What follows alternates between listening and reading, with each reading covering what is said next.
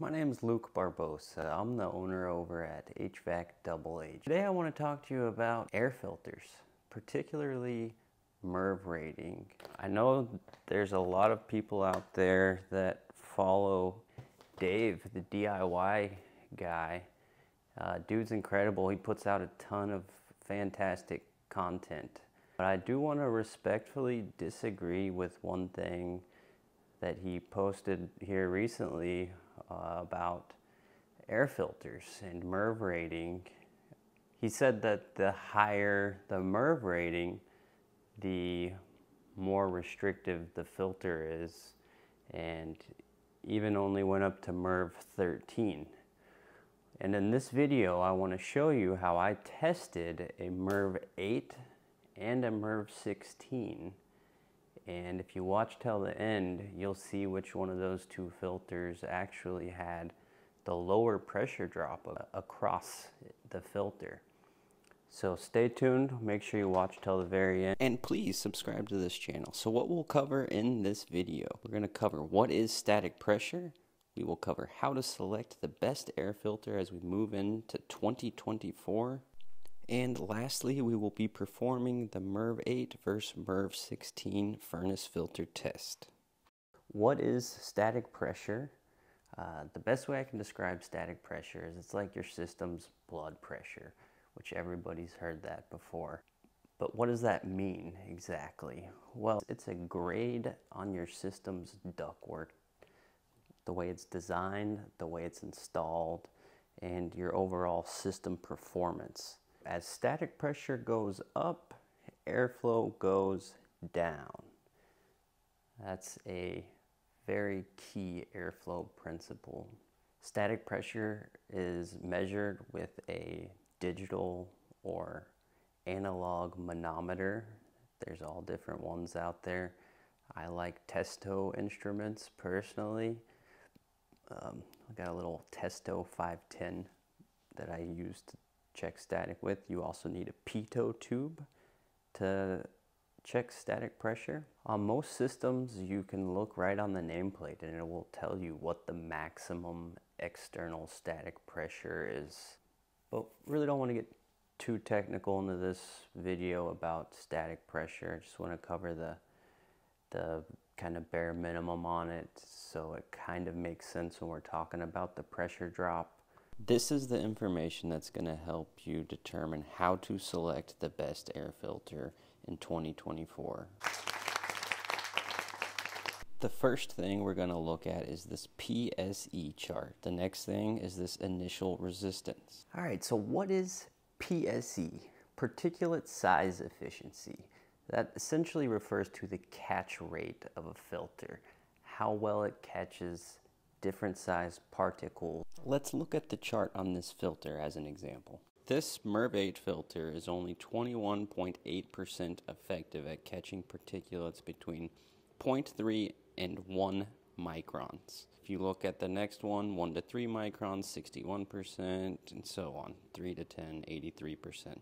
Let's look at this in comparison to our MERV 16 filter here. Our MERV 16 filter is 95.2% effective at catching particulates or viruses between 0.3 and 1 micron, and 99.9% effective at catching larger particulates from 3 to 10 microns. So what is a micron?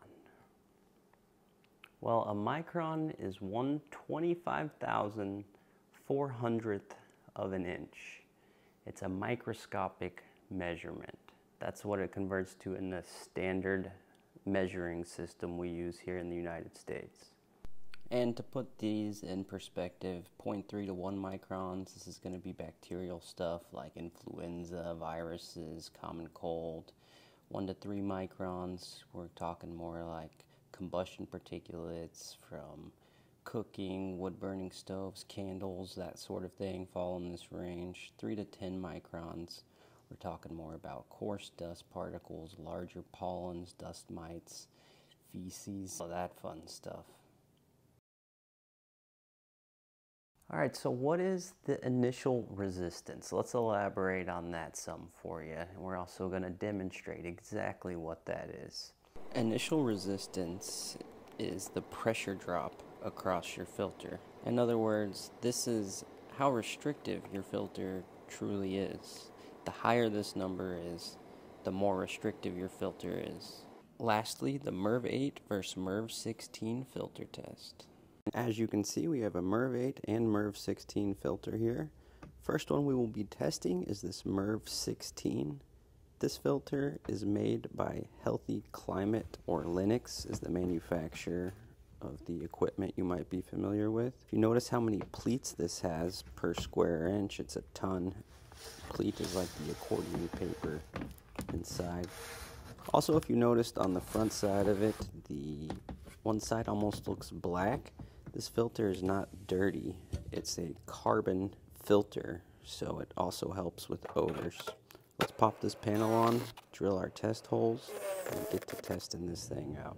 We're going to zero out our meter here. This is a Testo 510. So this measurement's in inches of water column. First up, we have the MERV 16.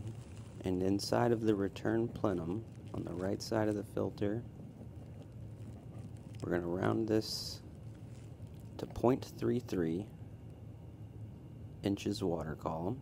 It's kind of bouncing around there, so we'll take the average there right in the middle, go across the filter, stick it in on the left side of the filter, and we've got 0.53 on this side, so pretty much right on a 0.2 pressure drop. Now what we're checking over here is the total system static pressure, which create another video for that. I was just curious on what kind of impact these two filters have on the total system static. But alright, let's pull out our MERV 16 and check out our MERV 8 next. Again, this filter's not dirty. That darker side there on the left is because it's a carbon filter. These are both brand new filters, fresh out of the plastic. This MERV 8 was. Let's slide this guy in here and pop this panel back on, and let's get to testing the MERV 8. After you watch this entire video, make sure to check out the link in our bio. So in the return plenum, this is on the right side of the filter, we've got 0.33, 0.34, so very close to what the MERV 16 was. But now when we go across to the left side of the filter, we're at 0.54, 0.55. So in conclusion, which one was the higher pressure drop? Let's take a look. First, we tested the MERV 16, which had a 0.19 pressure drop across it. Next, we tested the MERV 8, which had a 0.21 pressure drop across it. But as you could tell in the video, they did fluctuate between 2 to 4 hundredths of an inch of water column. So in conclusion, let's just say that these were the exact same pressure drop, giving the MERV 8 the benefit of the doubt in this situation. My point I want to drill home here is that there are two things I want you to look at before purchasing filters, and you can know this information by merely looking at the filter. And if the data is not published on the filters, you probably shouldn't buy that filter.